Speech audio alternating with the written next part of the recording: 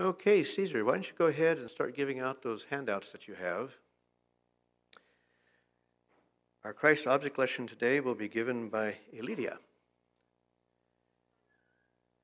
Zoila.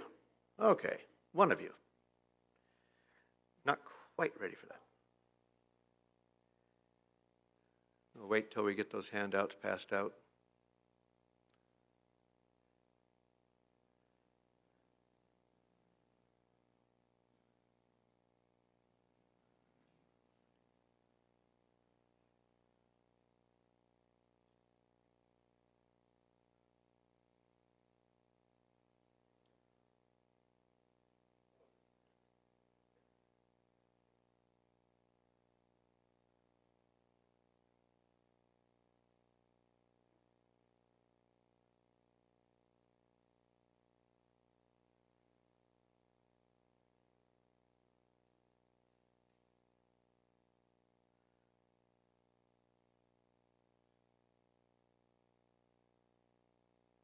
Okay, let us bow our heads for our invocation.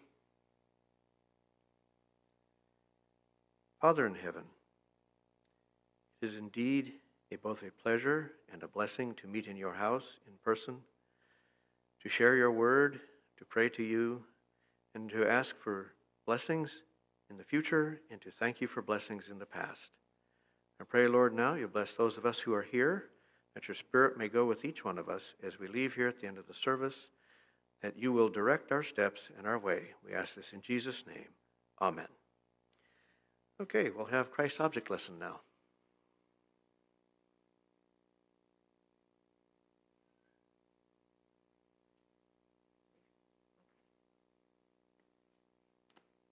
Good morning. Is there any children here? Oh, there. Good morning. My story today is about guardian angels. And good morning, everyone on Zoom. It's about guardian angels. And I don't know if you guys all know, we all have a guardian angel. And I don't know if you can see this picture. For those of you on Zoom, it's a picture of a guardian angel protecting a little boy and a little girl crossing a bridge. Can everybody see that? It's one of my favorite pictures. It's actually a favorite of my sisters and I. And my sister's actually here today. It's her birthday. Happy birthday, sister. So this picture really has sentimental, a lot of sentimental value to me because growing up, my grandma had it in our room. And also because I realized that we went through so many things together. We were very adventurous. I'm going to tell a story about my sister and I know that our guardian angel was working overtime when we were growing up. We grew up in the country, so there was always things to do, and we didn't get into trouble, but we did things that were pretty dangerous. And when I look back now, I think I'm going to share with you a couple of things that we went through where I know our guardian angel was there protecting us. We went to live in Mexico when I was about 10 and she was about 8. And in Mexico, you have free reign to everything. You're always outdoors. You're never indoors. And so one time that I remember, we were out exploring and we saw an anthill. And I don't know if you guys can see this, but that's the anthill. And if you can see the ants, they're the big red ants. They're not the little black ones. So here's a picture of the anthill and the red ants. So we decided that we were going to run across the anthill and see if the ants could bite us. And since I'm such a good sister, I made my little sister go first because I wanted her to be first. So she ran across the anthill, and by the time she got to the other side, the ants were all over her legs. And I noticed that her legs started to swell up. It was like immediate. Her legs started to swell up. And I don't know from where. I never took any training or knew this, but I thought to take off, I don't know if it was a belt, to tie it around her leg to stop the swelling. And thank God that that helped, because we were not going to go home and tell my mom that we ran over an anthill, because we would get it worse when we got home. And I believe that it was my guardian angel that was there protecting us. And by the time we got home, the swelling had gone down, and we didn't have to tell Mom, thankfully. But that was one moment where our guardian angel was there protecting us. Another time, still in Mexico, we used to love to climb trees. And now when I look at trees, it's a picture of a tree. We would climb trees like this. I mean, big, giant trees. And we couldn't just climb to the bottom of it. We had to get to the very, very top. We would climb these trees and we would sing Christmas songs and we'd tell stories. And we were there for hours until we got hungry, and then we'd come down. But I think about it now, as sometimes I walk and when I see a big tree, I think, how did we not fall down and break our necks? It's our guardian angels. I know that they were protecting us. I mean, I don't know how we went up there. I don't think I can even climb the bottom layer, let alone go all the way to the top. So again, who protected us? Our guardian angel. Another time, we decided we were going to go visit our friends, and they lived far away. And we took one of the horses that was there. I don't even remember whose horse it was. And it didn't have a saddle, so this is what it looked like. We took this horse, and on the way up there, of course, here's the horse. On the way up there, we took our time. And we lost track of time when we were over there, and it started to get dark, and it was a long trip back. So all of a sudden, we realized it was getting late, and it was going to be dark by the time we got home. So we decided that we were going to get on that horse and just make the horse just run. So we got on the horse, and I'm holding on to the hair, and my sister is holding on to me, and the horse is just running. And I don't know, we didn't fall, nothing happened to us. And to me, that's one of the moments that I think my guardian angel was with us, because I don't know how we made it home on that horse, me holding onto the hair and my sister holding on to me. And I was not a horse rider. She was better at it than I was. But those are some of the moments that I think God sent our guardian angel for a reason. My guardian angel right now, we're older. We can't do those things anymore. I'm sure they're resting now from all the things that I could tell you story upon story about things that we did where I know our guardian angel was there and protected us. And so I just want to tell you guys that, especially you young boys over there and anybody on Zoom, always remember that God loved you so much that he made a special angel just for you to watch over you. So every time you're out there, and don't do the things that we did, no anthills and climbing trees to the top is just to sing a Christmas song. Remember that you have your guardian angel always watching over you, and that's how much God loves you. So can you bow our heads for a moment? Father God, I just want to thank you. I thank you, Lord, because you love us so much that you made an angel just for each and every one of us, Lord. And one day that angel is going to show us things that we went through that we didn't even know, and how you sent that angel to protect us. I thank you that you love us that much. So thank you, Father, and be with us the rest of this program. We love you. In Jesus' name, amen.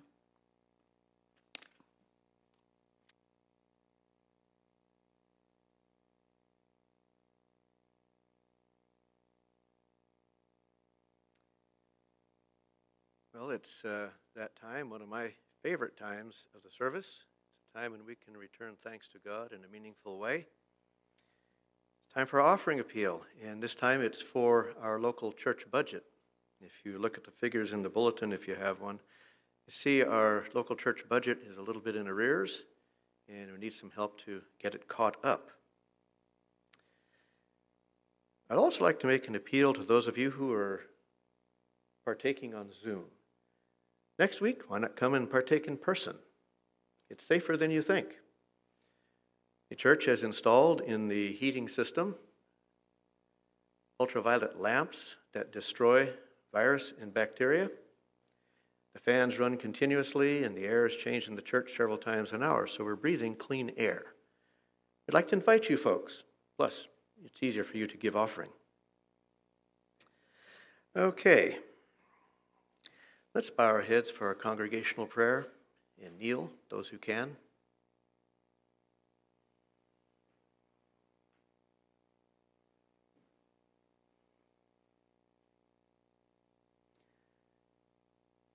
Father in heaven,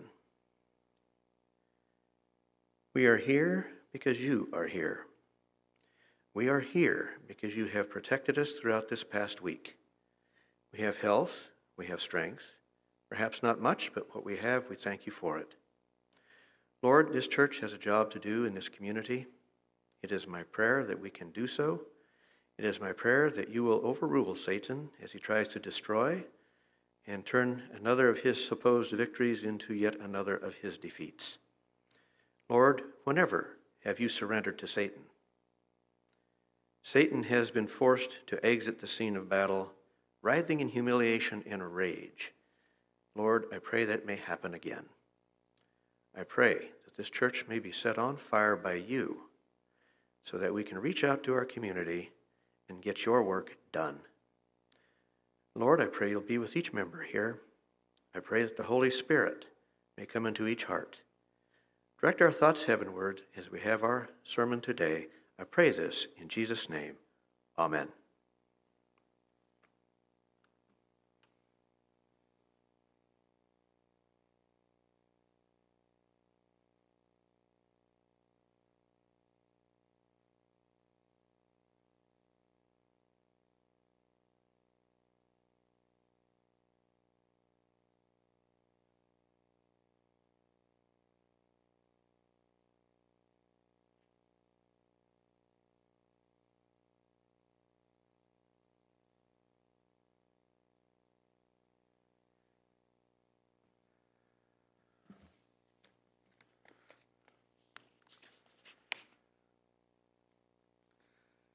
Good morning, church.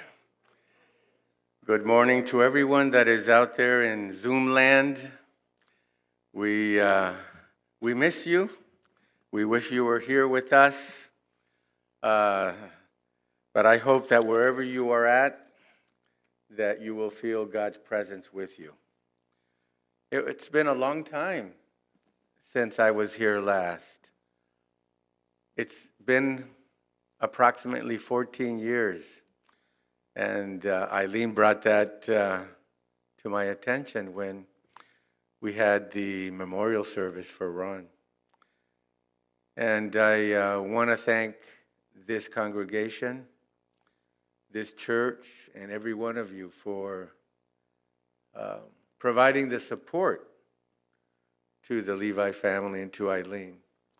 And so I want to just acknowledge your efforts to help someone that has lost a significant other in their life. Many years ago, I used to come regularly to this church to preach to the Spanish. And I want to thank this congregation for reaching out into the Spanish community and sharing the gospel. We have an obligation as a church to share the greatest message to the whole world. I mean, how many of us realize how important it is, our health message? Our health message is a message that the world needs to listen to. Our message of Christ's second coming, that he's coming soon, and that we need to prepare for it, is something that we need to share with everyone. It's important. God has placed us at this time in this earth's history to share the greatest message of mankind, that we can be saved through faith in Jesus Christ. That is a great and wonderful message. And God has placed you and me at this point in time to share that message. When we look at everyone that's wearing masks, we're realizing that prophecies are being fulfilled. And those prophecies is that in the last days, there's going to be pandemics. There's going to be pestilences. And yes, we can say back in the Middle Ages, they had the Black Death, and that was a pandemic. And even at the beginning of the last millennium, in the early 1900s, we had the Spanish flu. And I always wondered, why did we ever call it the Spanish flu? Because Some of that flu started here in a military base in Oklahoma at Fort Sill. And I'm saying to myself, in Arkansas, and I'm saying to myself, why did we call it the Spanish flu? Because when our troops went over to Europe, they helped spread it there in France, and then it hit Spain. And when it hit Spain, it wiped out a huge congregation. I mean, a lot of population there. And so when we look at our point in time in history today, where with all the technology and with all the medicines, we are still being devastated by this pestilence that we call COVID-19, we know that we have been called to share a message of preparation that Jesus is coming soon. Let's prepare for him. The message that I brought today is a message found in the book of Jonah. And Jonah, too, was preaching a message of preparation to a people that were oblivious to the fact that their end would come soon. They were oblivious because they had all the power, all the wealth. They had military might. They were at the zenith point of their history. And God tells this prophet, I would like for you to go and preach to the Ninevites. And you know, he didn't want to do it, but God had a plan. Those are my people too. Those are part of my creation. And yes, even though you may not like them, and even though, yes, they are not nice people, and yes, even though they like to conquer nations, I need you with the gift you have of speaking, of persuasion, with your ability and natural ability to speak. I need you to go there and preach the gospel. As I get into this message today, let us pray. And let us ask God that we too can use our gifts, our talents, our resources to share the greatest message of the world, that Jesus saves. That God may help us share that message with others. Let us pray. Dear God, we've come here today to worship you. We've come here today to have fellowship with one another, with those present and with those on Zoom. We've also come here to study your word. We humbly ask, Lord, that your word may speak to us. But more than that, we pray that your word will transform us through the power of the Holy Spirit. But even more than that, Lord, we pray that after you have sanctified us and justified us and made us a holy instrument, that we will go out of our way, just like you called Jonah to go out of his way to share the greatest message of all time, that God loves us and wants to save us. And he sent his only son, Jesus Christ, to die on the cross so that we could have a second chance of salvation. Be with us now, for we ask it in the name of Jesus. Amen. When we look at the book of Jonah, I want to invite you to open your Bibles to the book of Jonah. And I would like to invite you to read with me the last chapter of Jonah. Jonah only has 4 chapters. It's one of the greatest books of all time, I think. because it's incredible how a man survived being swallowed up by a huge fish. Many of us think he was somehow swallowed up by a whale. And there has been documented cases where someone was swallowed up by a sperm whale when he was out there in the little boat trying to harpoon this whale. The whale flipped the boat over. He was swallowed up. That whale was eventually caught. And as they started to open up the stomach of that whale, who do you think they found inside? They found one of those spearmen, one of those men that was trying to harpoon that whale. They found him inside, still alive, and he was able to tell his story. Even though he was covered up and half burnt with all these stomach acids, he survived. How did Jonah survive? I don't know. And sometimes I ask myself, how did he survive for 3 days? I don't know. And why do I say 3 days? Because Jesus alluded to Jonah and he referred to him just like Jonah was 3 days and 3 nights. You know, I too will be 3 days and 3 nights, but then I'll resurrect. And I want you to know, I don't know if it was 72 hours or parts of 3 days and parts of 3 nights, but I want you to know Jesus Christ did resurrect. And I want you to know Jonah is a true story. I've always wondered how did this happen? I don't know. But because Jesus referred to it, I believe it happened. The Bible says in Jonah chapter 4, and I'm going to read in verse 6 the following. Then the Lord provided a vine and made it grow up over Jonah to give shade for his head, to ease his discomfort. And Jonah was very happy about the vine. But at dawn, the next day, God provided a worm, which chewed the vine so that it withered.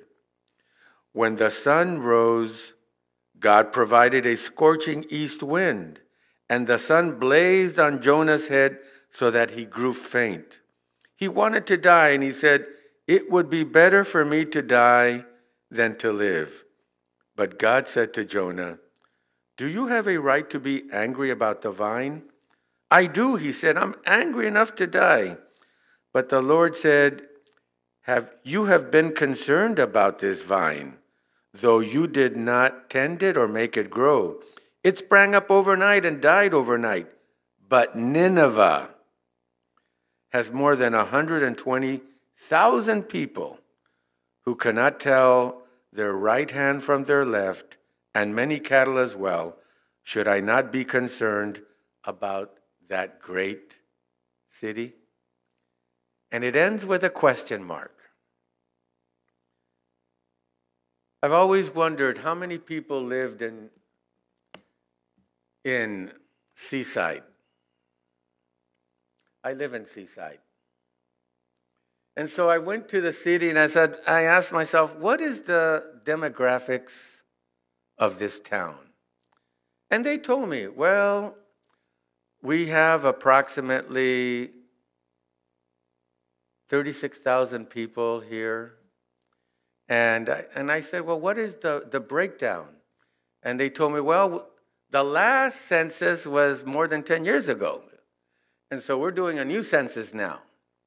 And so they told me that, well, we expect the population to be close to 48% Hispanic. Oh, okay. And how about English? You know, white America. Well, we expect them to be right around 28%.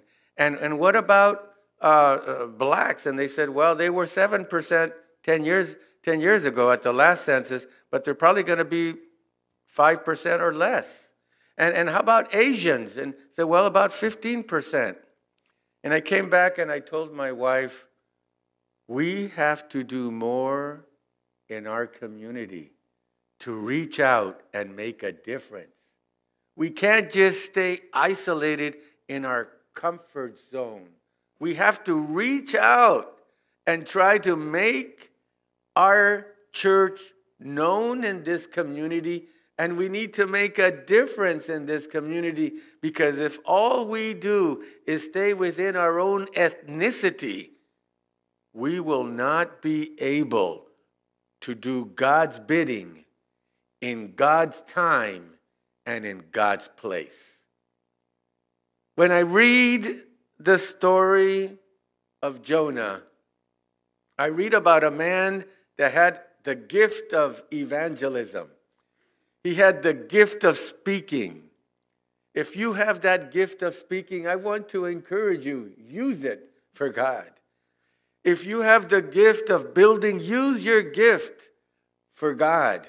If you have the gift of teaching, use that gift for God and teach others how to use their gifts. We're living in a time when our church needs to make a difference. We need to make a difference. And God called Jonah. And he said, Jonah, I need you to make a difference. And I would like for you to go to Nineveh. And you know, God was calling him out of his comfort zone. God was asking him to do something he didn't want to do. And so he decided to do his own will. And that's when God let him know, I am still in charge. I am still in charge. When we get to chapter 4, we find that God is still in charge. And you'll notice how God works. God can work miracles overnight. He can change your situation overnight. And even if you think this situation is hopeless, God has ways of taking your hopelessness and flipping it over and turning it into a blessing. As I read verse 6, and I'd like for you to read with me chapter 4, verse 6, it says like this: Then the Lord provided a vine. He provided a plant. He provided some vegetables. He prepared something. But I want you to know, God is in the business of preparing things for you and for me. He's in the business of preparing opportunities. He's in the business of preparing you for higher and greater service. And He's in the business of taking whatever there is at hand and turning it and preparing it so that it can be a blessing to you, the church, and the community. As I look at this verse, underline with me some things. I like to always underline things in the Bible. And you probably wonder, my wife said, I never write anything in the Bible. And I said, well, that's because I'm dyslexic. And I have to underline things so that when I read it helps me see things. And so I wrote here, God provided a vine. That means God prepared a vine. God anticipated this is what's going to happen. And so He prepared a vine. Verse 7. Go to verse 7. What else did God prepare? It says here in verse 7, and at dawn the next day, God provided what? A worm. A worm, you may think is insignificant, right? How important is a worm? We don't think of it as being that important, do we? But God said, I'm going to use the most insignificant thing to many people And I'm going to illustrate. I'm going to use that to illustrate a point. God prepared a worm. And what happened? That vine started to wither. But more than that, verse 8, if you have your Bibles there in verse 8, what else? It says in verse 8, then the sun arose. And God provided what? A scorching east wind. How many times do we think, oh, it's windy today? Big deal. But you know, God has purpose in everything. And God can use the good, the bad, and the ugly to do his bidding.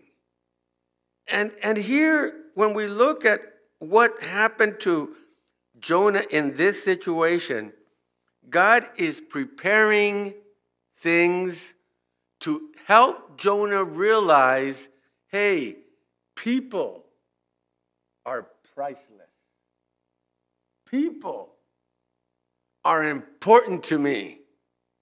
And I need you to realize that even though you value this plant that has been giving you shade, I need you to realize and to get out of your comfort zone that we are in the people business. We are in the business of sharing the greatest message on earth, even to people that we may not like. And so, when we read the rest of the story, you're going to find that God prepared a great wind on the sea when Jonah was trying to run away from doing God's will. And God lifted up a storm. He said, I'm going to use this great storm to try to catch the attention of Jonah because I need him to do this, my bidding. And so in Jonah chapter 1, verse 4, we find God preparing a storm. We find God preparing the wind. We find even in verse 17, chapter 1, verse 17, that God prepares a great fish. And it was out of that fish, inside that fish, that Jonah prayed like he never prayed before. Why? Because he knew he had messed up. Have any of you ever prayed when you've messed up? I have. I think we all have. And I want you to know God answers prayer even when we mess up. Amen? God is in the business of helping us. He's in the business of giving us a second chance. We serve a God that will forgive us if we ask for forgiveness. And it was in the belly of that fish that Jonah started to pray like he had never prayed before. Do you know why? Because his situation was hopeless. Who was going to fish him out of that situation? No one. The only one that could help him was God.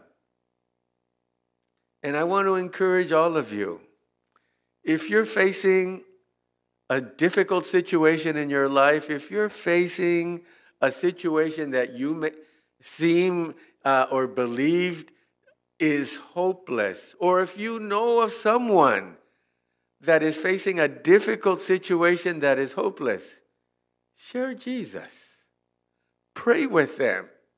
Because even if we die in Jesus Christ, we will live again.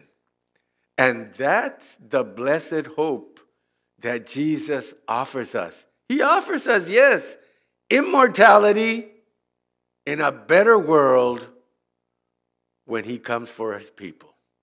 That's what God does for us. You know, I was sharing with my wife at this past week, and I said to my wife, have you ever heard of Gilgamesh? And she said, no. And Gilgamesh was in our lesson. It was in our Sabbath school lesson. And I said, I'm surprised that they mentioned the name Gilgamesh on Sunday's lesson of last week. And I said, do you know who that person was? And she said, no. It's the oldest myth in antiquity. And where did it come from? Nineveh. And it was about this man that was really like a Hercules, Samson type of man, half God, half man. And he was mean, and he was always fighting these ferocious animals. And one day he angers the gods, and the gods say to themselves, we're going to get rid of this. We need to get rid of this man. And so they sent one of the greatest fighters that they could find, and his name was Enkidu. And Enkidu goes down, and he starts to fight with Gilgamesh, and they fight, and they fight, and they struggle all day. And at the end of the day, guess what? They couldn't beat each other. It was a tie. And as a result of that tie, Gilgamesh and Enkidu become best friends. They become best friends. And the gods get more angry. And they sent this bull, and this great bull attacks both Enkidu and Gilgamesh, and they slaughter the bull. And the gods get more angry. And then the god says, you know what? We're going to do something that's going to change this whole picture. And so they sent a disease that eventually kills Enkidu, Gilgamesh's best friend. He's dead, and Gilgamesh says, I need to find the answer to bring my best friend Enkidu back to life. And Gilgamesh, I'm gonna spend the rest of my life searching for the answer to immortality. And he goes, the myth goes on and on about how he goes searching for the answer. And he spends the rest of his life searching for the answer of immortality, life after death. Do you know how that legend ends? It ends with him committing suicide because he never found it. He thought he had found it, but he never did. Folks, in Jesus Christ, we have eternal life. And we don't have to spend the rest of our life searching the different ends of the world to find out if there is life after death. There is life after death. And all we have to do to obtain it is to ask Jesus to save us from our sins. Do I hear an amen? We don't have to travel the rest of the world. We don't have to spend all our money. We don't have to spend all our energies. That is the greatest message on earth. And God has called you and me at this point in time to share that blessed message with everybody we know, with everybody that lives here in Hollister. God is calling us, you and me, to share the greatest message with others. When I read about Jonah, I ask myself, am I prepared for eternity? Was Jonah prepared for eternity? You know, God had to work hard with the very person that he had called. He had to work hard with the greatest asset that he had at that point in time, Jonah. And Jonah was a lost man. A lost man preaching to a lost generation. and God still used him. Folks,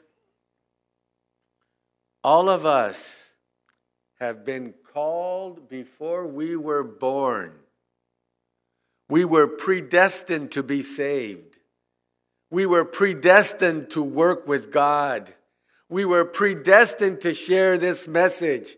We were predestined to be alive at this point in the history of this world to do God's bidding. Don't ever think it was by chance, it was by accident, it was by some fluke that you're here today, or that you have grasped this message of Jesus Christ crucified for our sins, but he resurrected and is in glory today, and he's there advocating for your salvation and for me. Do you know what an advocate is? He's lawyering. He is there as a lawyer for you and for me. And even though the devil is saying, hey, he messed up, it's true. He messed up. But my sins still cover him. My sins. My sins? Whose sins? Did Jesus sin? No. My blood. My blood. My innocent blood covers you and me. As I look at this book of Jonah, I said to myself, God went to heaven. Jesus went to heaven. But before he left, he told his disciples in the Gospel of John, chapter 14, verse 2 and 3, I go and prepare for you a place. And if I go and prepare a place for you, I will come again and receive you to myself, that where I am, there you may be also. Where is Jesus today? Yes, he's in heaven. Yes, he's advocating for you and me. He's lawyering for you and me. But he's also preparing a special place for you and me. He's got a special house, special place for you and me, and for everyone that puts their trust, their faith in him. And he's coming back. He's coming back. The book of Jonah begins with God addressing Jonah. And if you have your Bibles there, and just turn for one moment, it says here in chapter 1, verse 1 and 2, it says, the word of the Lord came to Jonah, son of Amittai. In other words, God begins to speak with Jonah. It begins with God, but I want you to know the book of Jonah ends with God asking a question. It begins with God speaking, and it ends with God speaking. And in between all of that, from chapter 1, verse 1 to chapter 4, verse 11, in between there is the story of Jonah. And that story is sort of, in many ways, your story and my story, and how we've been growing up and we've been fighting against our own bad habits, and we've been fighting against our own proclivities, and we've been struggling with our own attitude and our own inclinations, and we've been struggling. But in the end, God has the last word. I want you to know God is going to have the last word. And I hope that the last word that you and I hear from the lips of God himself is because you have been faithful in these things. Come and enter into the glory of your Lord. I hope that those will be the words that we hear. The book of Jonah tells us God has the last word. But also, I want you to know that when I read this book, I said to myself, if the story of Jonah would have finished in chapter 3, where we find him preaching, and we find the city of Nineveh basically repenting, and it was total repentance. It was corporate repentance like it's never happened before, from the highest levels of government to the lowest levels of society. It was repentance at a level that has never been before or since. If we would only have read up to the end of chapter 3, you and I would have said, Jonah was one of the greatest. He was one of the greatest prophets. He was one of the greatest evangelists, period. But it doesn't end there. It doesn't end there, because we find that Jonah wasn't sincere in his preaching. His motivation wasn't right. And even though he had great success, he lacked integrity. Because even though he was preaching with his mouth, he wasn't preaching with his heart. And that's why when Jesus came, he told the Jews of his generation, that the Ninevites would condemn them because they repented, but somebody greater than Jonah was preaching to them. When I look at how was Jesus preaching greater than Jonah, I want you to get your Bibles now and turn to book of Matthew. Turn to the book of Matthew, and I want you to read chapter 12, verse 41. If you have Matthew chapter 12, verse 41, this is an incredible verse. And it made the people of Jesus' time, particularly the scribes and Pharisees and the religious leaders, angry at him, because he compared them to a wicked people. And notice what it says here, Matthew chapter 12.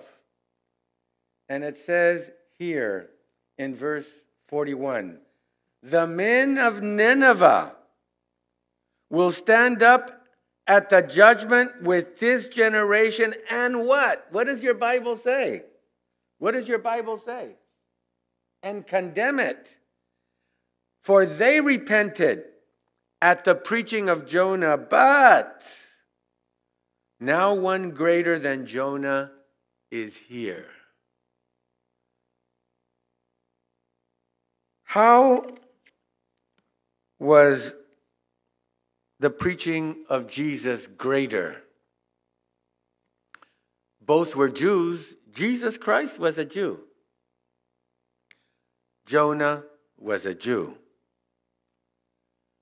The people of Jesus' time thought, well, Jesus might be a prophet. Jonah, we all know, was a prophet. But in reality, you and I know one thing. Jesus is the Son of Man. He's the Son of God. It was God made flesh. In the beginning was the Word, and the Word was with God, and what? And the Word was God. And verse 14 there of chapter 1 of the Gospel of John, chapter 1, verse 14 tells us, and He dwelt among us, and the Word became flesh, and He dealt among us. The message of Jesus was greater than Jonah's? Oh, yeah. Jonah preached a negative message. Repent or die. Repent or die. How many of you would like to preach that message? Repent or die. It's almost like putting a gun in your head, to your head. Repent or die. Jesus came and He gave a message that was positive. He told the disciples, follow me and I will make you fishers of men. The message of Jesus was positive. And he told people, seek ye first the kingdom of God and His righteousness and all these other things, the things that you want, the things that you would like to have, they will come too. When I look at the preaching of Jesus was such that nobody has preached like Him before or since, including Jonah. When I think about Jesus, Jonah preached just to a limited audience, the inhabitants of Nineveh. He preached to the Ninevites.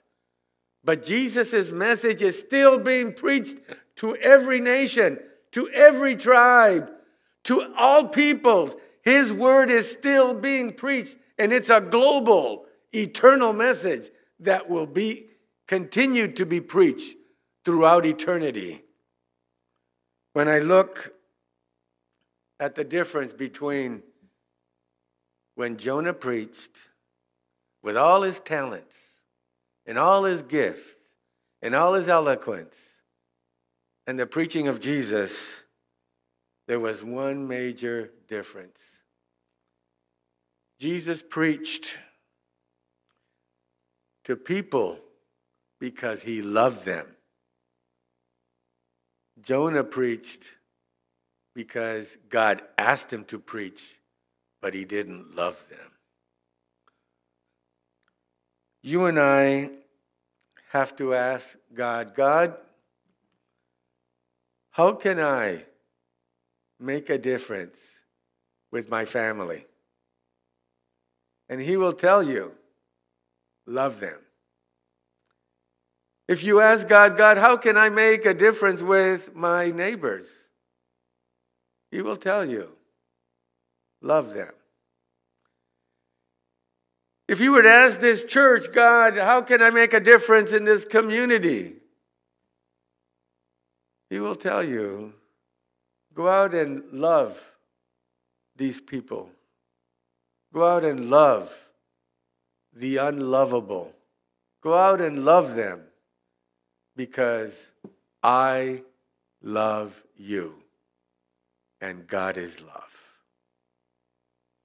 The book of Jonah ends with a question.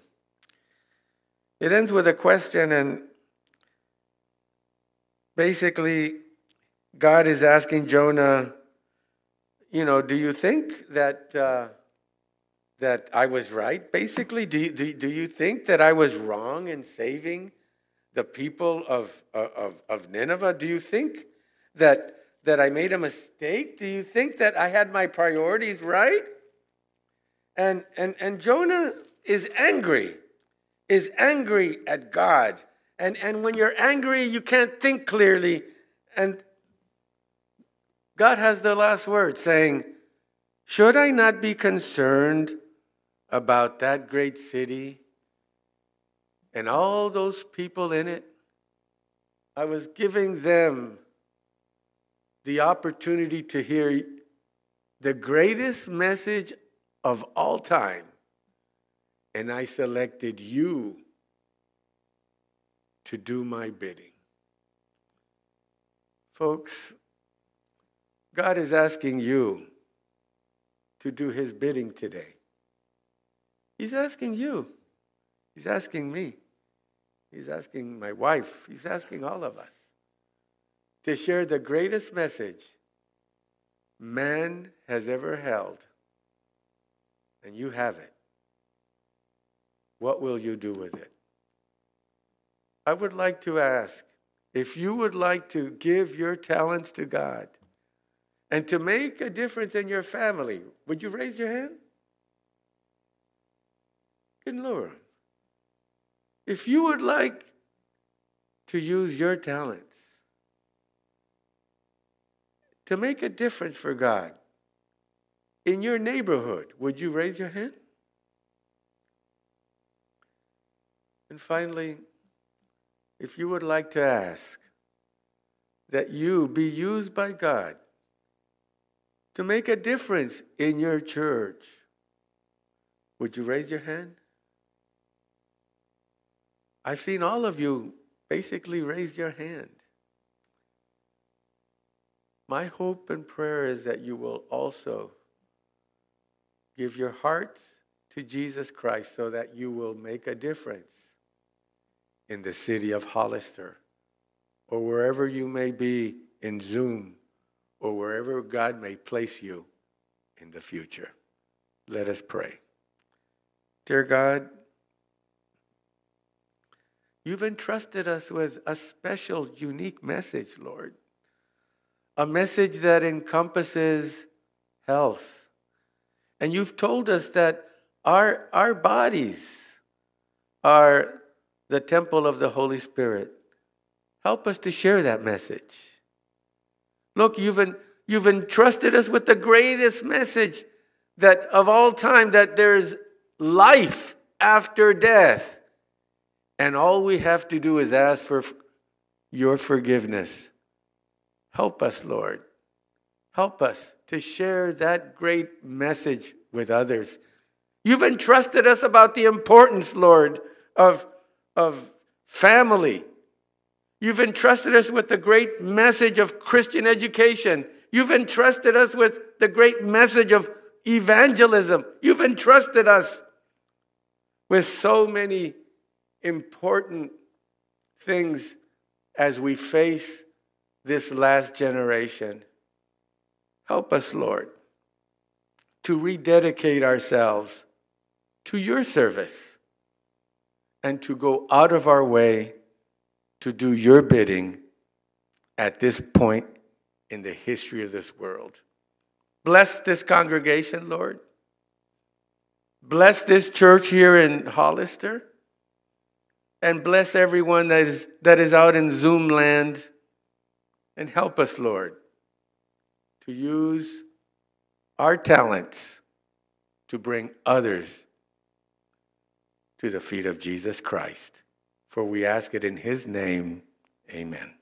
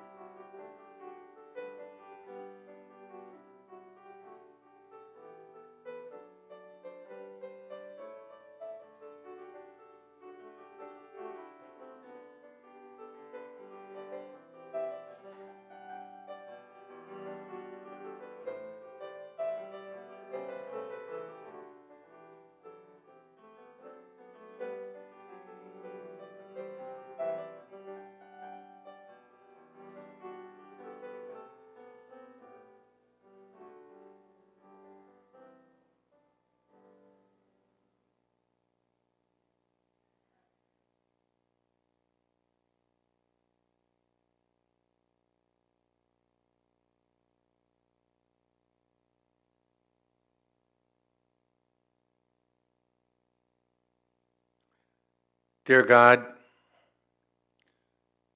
as we come to the end of this service, we pray that you will use us in a special way. That starting from this moment on, we can realize that we are your special ambassadors to the whole world, and that you've given us gifts, you've given us resources, you've given us the ability to share Jesus Christ that saves.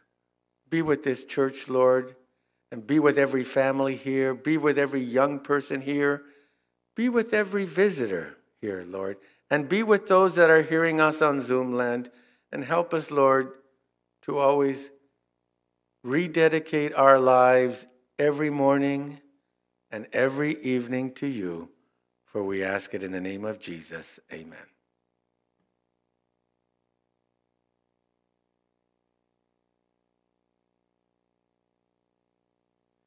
We're going to be dismissing now. I would just like to remind you to follow the instructions of the deacons as they dismiss you. They will be taking up the offering at the same time.